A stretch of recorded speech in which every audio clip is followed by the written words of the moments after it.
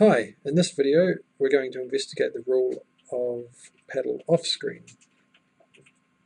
So we only need one 3D model for that. We'll use arrows out and add a rule of pedal off screen.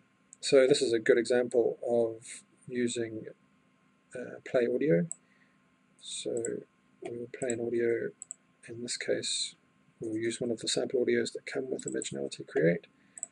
And I think we'll use something to do with a snare. Sorry, to do with the drum kit. Okay, so let's take a look.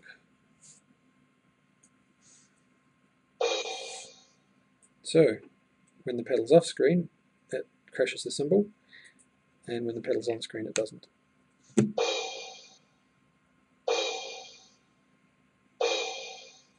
And you notice it keeps looping. That's because the pedal is off screen when the cymbal crash is finished, and therefore it triggers another cymbal crash because the pedal is still off screen. So it's essentially looping in this case.